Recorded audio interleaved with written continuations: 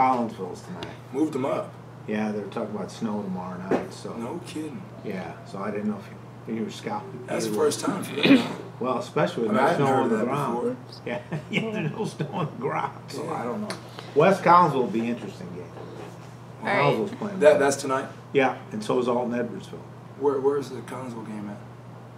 Collinsville. It's in Collinsville. Mm-hmm. Interesting. Yeah. Right. Okay.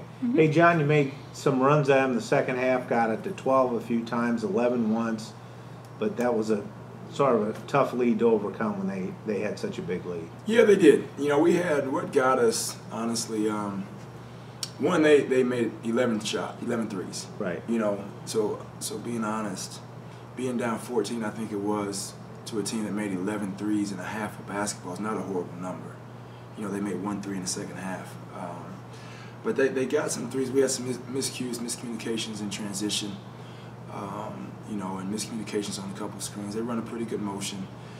So I thought that was the difference. You know, some of our breakdown, but again, some of them just making shots gave them the separation.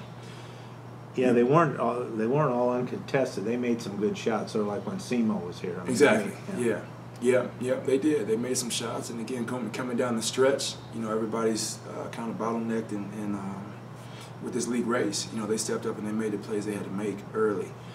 You know, you referenced the second half. I thought our guys really rallied. The guys who were on the floor played with a good amount of energy and passion. I thought that's why we were able to make a couple runs at them.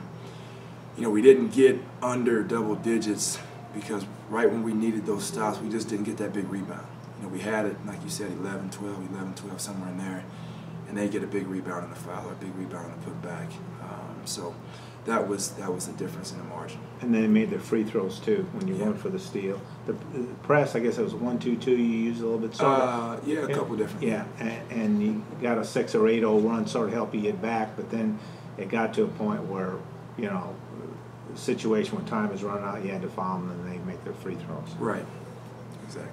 You know, Brandon had a great first half, 16 and 8, and then they sort of shut him down. Or he didn't get the ball, or they shut him down a little bit in the second half. But McCoy got all his 12 in the second half, and Kinchin got all his 11 in the second half. So I guess you were more inside out the first half and outside in the second half. Yeah, you know, pretty good balance. I mean, it was nice to see nice for Jalen and Dan to see the ball go through the rim a little bit, whether it's free throws or shots, because we'll need those shots on Saturday for sure against UT Martin zone. I thought Brandon had a really good first half.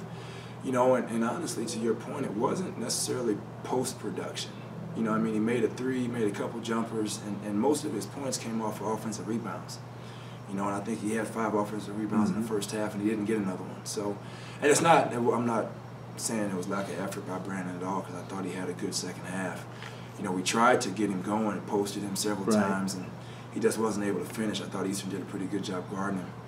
You know, but it wasn't necessarily that we changed our tactics, changed style of play. You know, Brandon just wasn't getting the rebounds that he got in the first half. I guess the big thing, too, with your shooting and scoring and everything, you just, you know, at times you look pretty good, at times not so good. It's sort of that you need that consistency the whole game. Yeah, and again, the offense wasn't an issue. Let me see the numbers here. 65 points is not a bad number. You know, it's 5 or 6 under where we'd like to be at. But, you know, offense was not the concern necessarily, first or second half.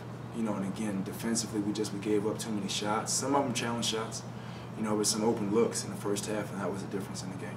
Well, yeah, and they get 40 points the first half and 33 come on trays. I mean, they had 11 trays, so that's almost all but 7 points came on 3-pointers. Right, exactly. And I give those guys credit. I mean, they came ready to play. They knocked shots down, so they were locked and loaded. But they probably have not done that all year, you know, honestly. Well, I was sitting next to a guy from their paper, and he said that's the best they've shot all year and a half. You know, for the whole year for a half. You got UT Martin coming in, looking at some payback there. They beat you down there, and this is every game's a key game in the conference. This is really a key game. Well, with 5 to go, every game matters. Every game is magnified, especially the games on your home floor. You know, we let one slip tonight, so you know the last thing you want to do is lose 2 in a row on your home floor with 5 to play. So, but Martin is a really good team. We obviously lost to them there.